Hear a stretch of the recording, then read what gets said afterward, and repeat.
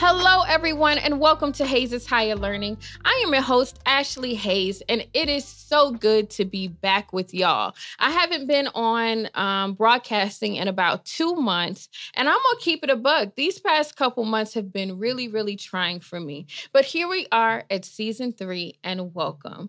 I had so many plans, y'all, including having a longer season 2, but that didn't make sense to me because I was going to talk to you all about a touring business market. And the touring market simply isn't operating right now. So this season, we're going to go a different direction. And hopefully we get back to that touring material next year. And as you all know, everybody's normals and everybody's plans have been changed and rearranged with COVID-19 being declared a pandemic back in March. And so we are now in June, and I feel like I'm just getting a grip on what that means for Ashlee Haze and what that means for Haze's Higher Learning. And as if that wasn't enough, being in the middle of a pandemic, we also have increased violence against Black people and the public being outraged. In the middle of a pandemic, people are now having to fight for justice and for reform on a national level. And so this episode is going to be about where I am now, my personal routine, and what you can look forward to this season. So let's start with where I am now. I thought I would have been on tour until May, but I have been working from home and I have not been on a plane for 3 months now. I think it has been the most difficult thing for me because I am a traveler who cannot travel. And so I spent the last 3 months just nesting and really getting acquainted with my home again because I spend so much time in hotels and in different cities and in Airbnbs. And so I got a new plant and I even made a little desk nook in my room for me to write and record. I'm used to setting up shop in hotels and coffee shops, but I'm now making so much more of my own food and spending so much more time at home, as I'm sure many folks are. So I'm making spaces within spaces. I'm an Aquarius, so my creative energy needs a lot of space to move around. And so that means I'm now moving through the house throughout the day and then playing music to create dimensions in my space instead of just leaving. I'm so used to going up the street to a local coffee house or going to a co-work space. And of course, none of that is really able to happen right now, at least not safely. And so I finally hooked up my little Black Friday Bluetooth speaker in my room, and I finally dug up my weights and my kettlebell, and I'm going to use them. I bought a bike. I go to the Beltline very early because people are still gathering a lot. And I know some people are back at the gym. That still seems very risky to me. So if y'all can find outdoor activities to get your workout in or workout at home, please do that. I've seen a lot of people gathering, and if you are out there, I would really like to hear why you're choosing to gather or why you're choosing to go outside. Feel free to leave me a message on Anchor. You can click the link right in this episode. And I'm working really hard not to judge folks who aren't social distancing, especially those who forego it to rally and to protest, which I think is essential work. And if you have information about why easing social distancing may be safe or necessary or any other viewpoint about it, I really want to hear it. I don't want to talk to myself this season, y'all. I want to have conversations and increase dialogue around this collective complications that we're experiencing. So holla at me. Feel free to hit me on Instagram at Haze's Higher Learning or even email me at Haze's Higher Learning. Well, it's actually higherlearning@ashleehaze.com. I also suffered a loss this spring, y'all. April 23rd, I lost my bonus mom, Sharon Williams, to cancer. I had the pleasure of knowing her and my sister Chanel since I was 10 years old, and she was in my life really up until the point that she passed. She was the one who dropped me off at college. She used to tag team with my dad, taking me and Chanel to our little Pizza Hut jobs in high school.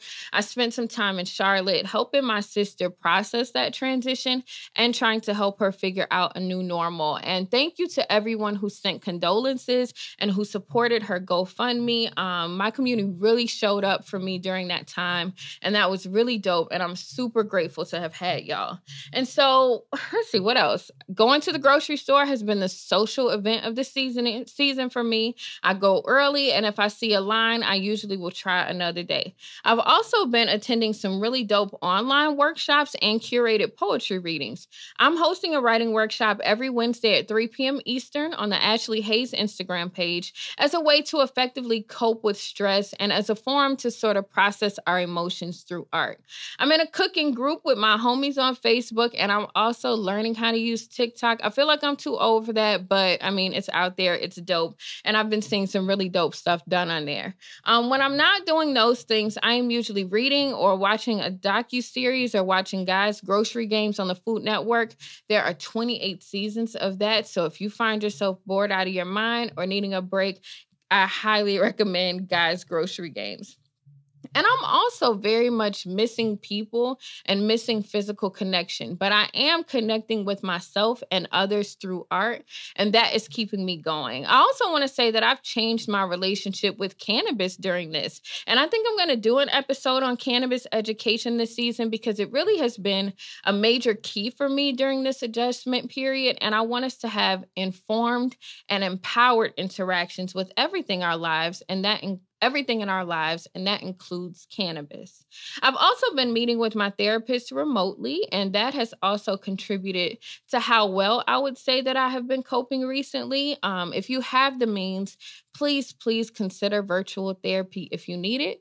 Taraji P. Henson had a really amazing campaign to offer free and discounted mental health services. And y'all, we need to be mindful of our mental health as well as our physical health in trying to survive this COVID-19 pandemic. We are highly social generally. And so whether it's connecting with our coworkers or even seeing your friends or working in public during the day, feel free to grieve those connections that you miss. I am grieving a lot of connections, and that's work that I'm constantly doing. Speaking of mixed connections, if you remember in season 1, in our Learn to Leave the Table episode, I talked about a certain suitor who ghosted, and that suitor has since apologized and been accountable for the ways in which they showed up. And so we have decided to be friends and to cultivate a new version of that relationship, and I'm excited about those possibilities. And I think it's fair and important for me to say and address that here, that with grace and with accountability, we do have the opportunity to return to the table and to restore love where it was lost, as I say in Amen. And I also saw that parallel happening in this season of Insecure with both Lawrence and Issa reconnecting, and then also Issa connecting with Nathan who ghosted, but managing to keep very good boundaries otherwise. And I will probably do an episode on what that means to see representation of problems that I encounter and to be able to see that. I appreciate the work that Issa Rae has been doing and continues to do. And I also think that because I was missing connection so much and missing people, I was available for a lot of gigs and to a lot of conversations that I'm probably going to have to not be available for. I'm going to have to do a better job at budgeting and allocating my time differently this summer because working exclusively from home is a different ball game. And so I'll be working to create some accessible content this summer, including more conversations on relationships and current events. And I'll be really intentional with my virtual engagement. Remember, Haze's Higher Learning teaches balance. I'm figuring out how to manage and balance consuming media and producing it because I've still been able to produce content, the balance between spending time with my family and friends, and also really taking advantage of this opportunity for solitude. I don't know what my creativity and production levels will be in 3 or even 6 months, or if creative business will still make sense then. I don't know what the market will look like or what means I'll have to produce content. And so I don't want anyone to hear me talk about my plans and think that I'm telling you to do something different. Find a normal that works for you. My career is art, so it feels most normal to me to create and produce. I don't have kids, so I choose to go cultivate my craft. No truth is more valuable than the other. If you're suddenly faced with working from home and being a homeschool teacher and now trying to feed little people all day, that is tough shit. Be gracious with yourself and others. Don't feel like you have to produce or create. Remember though, to advocate for public education workers and to bless them when you get the chance and let them know how valuable that work is. And that goes for both the teachers and the lunch ladies and the janitors and everyone who works to make lives better for children during their school day. If you're using your energy to survive and just try to keep your mental health good, do that. If art helps you do that, cool. If not, let's figure out what works. If you need help, I hope you feel comfortable asking for it. I have noticed that even in the midst of calamity and a pandemic, folks I have come in contact with still have a high capacity for love and still have a high capacity for partnership. So let's help each other through this. I've been asking folks to support me by sharing my work, buying merchandise, booking me for a virtual gig, booking me as a private coach or an arts business nonprofit consultant, hiring me to write or produce, supporting me via Patreon, and even one-time gifts. And you can learn more about how you can support Ashlee Haze and Haze's Higher Learning at ashleehaze.com/Haze's Higher Learning and ashleehaze.com/support. I've been listening to some dope podcasts, including the You Good Bruh podcast, and that actually centers conversation on Black men's mental health and the Science of Happiness podcast, Therapy for Black Girls, and I really do like Unlocking Us with Brene Brown. I listened to her 2-part episode on how to apologize, and it was so helpful to me. She's also got an episode on how to be an anti-racist with Ibrahim X. Kendi that is worth listening to and worth sharing. I've also been applying to programs to get funding. I've applied for unemployment and I've been eligible for about 13 weeks worth. And I was fortunate enough to get paycheck protection from the Small Business Association through my bank, which covers me and my creative director's payroll until the end of July. So I don't know what will happen after that, but right now we're good. Alvin and I are good. And if you have any recommendations or resources, please send them. If you were running a creative business last year, the best thing you can do is keep good records. File your tax returns and apply for help. Don't assume that you're ineligible for these programs. Apply and then let them determine your eligibility. If the fine print doesn't make sense to you and you need help understanding something or understanding all these programs like paycheck protection, unemployment, holla at me. I don't mind helping you. Even if you didn't work a full-time job last year, you still may be eligible for pandemic unemployment assistance through your local unemployment office. In Georgia, it took about 7 weeks from the time I applied to the time I got approved. And they had to actually deny me the regular unemployment and then approve for pandemic unemployment assistance. So it has been a process. I know some people are still waiting to hear back from the unemployment offices. They're understaffed and they're not opening their lobbies. So be patient with the process if you can. And there are resources out there to help in the meantime, in between time. But if your company got paycheck protection, they need to use that money on payroll or they have to pay it back. So most people are finding that they can't do both. And some folks are going to go back to work sooner than they thought. Explore your options and do what's best for you. It's rough when you have to choose between protecting yourself from the virus and making a living. There are some cool artist grants out there. Unfortunately, in most cases, the amount of applications exceeds the amount of funding available. So apply early, apply thoroughly, and apply often. One of the most popular funds that the Artist Resource Grant said they got 50,000 applications and could only make 500 awards. So don't assume that your artist friends are doing well or we're balling. Some artists, including actors and anyone else who relies on public engagement in theaters, are suddenly out of work for what appears to look like a year or more, and we don't know what that market will even look like after that. So support as often as you can. Most of us are doing virtual work for a fraction of our usual income or even for free. If you're consuming art, please find sustainable ways to support your local artists. I'll be talking about other ways we can find fulfillment and also make a living this season.